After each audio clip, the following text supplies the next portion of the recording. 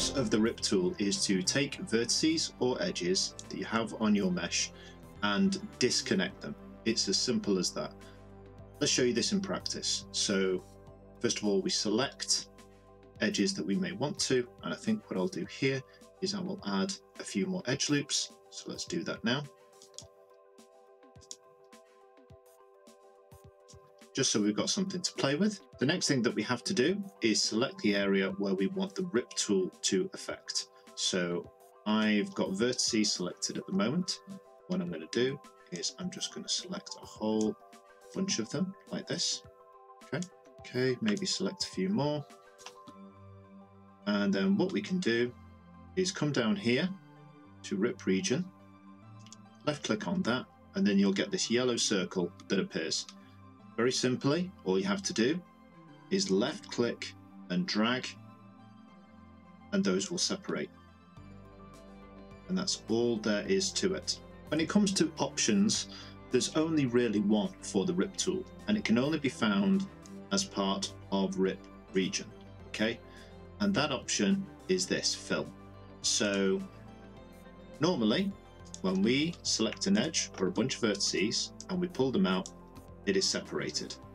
Okay, if I take another set of edges up here and then I click fill and I pull that out, hey presto, the edge is actually filled. And that can be handy in particular cases. In this case, if I added more damage to this can like I did on the smooth and randomized video, which you can also see, I'm going to put a link to it in the top right hand corner right about now. What you may have is another damaged can like we have in that video, and what you can do is perhaps add some edges like this. Maybe there could be a few more here which you pull out, perhaps something like that, and then you could perhaps just start use it as something which shows damage inside of that can. I've got proportional editing turned on here just to make it a bit more interesting. There is a secondary function within the rip tool as well, which you can access by holding left mouse button on the relevant icon and coming down to rip edge. What we can do here is just select an edge. If I just go back to rip region and I just pull this out, we get a tear in our edges and vertices. Okay, but if I go up here and I choose rip edge and then I pull it out, you have a look here, the edge has been separated from this vertice right here. I turn vertices on, this edge ended there. Okay, and what's happened is as we pulled the edge out, the faces have stayed intact, but we've created a new edge which is highlighted here and a new edge which is highlighted here. Now it's not very good geometry for obvious reasons. This polygon is very bent over, but that can be useful if you need to use it for some reason. I personally haven't really used it. I just use the rip region and I use fill when I need them to be connected because I get slightly better geometry to play with in the beginning, although this could be cleaned up.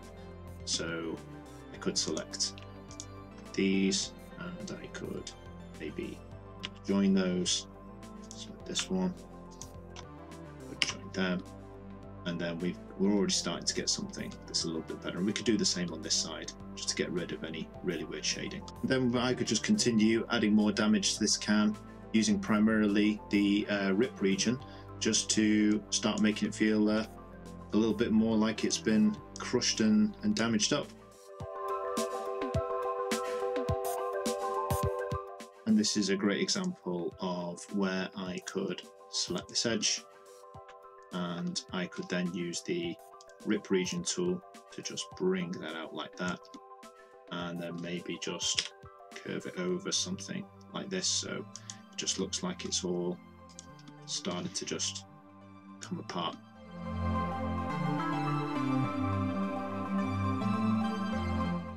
Do the same thing perhaps here, perhaps there, and maybe get some more interesting cuts in there.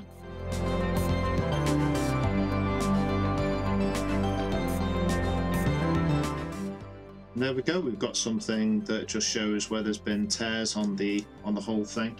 I could just continue playing around with this, of course. I'm dragging it wherever I wanted to, but that just gives you a bit of an idea of how the rip tool can be used. And I thought the cam was a nice quick way to show it. Thanks very much for watching. Hope you learnt something. I'll see you in the next video.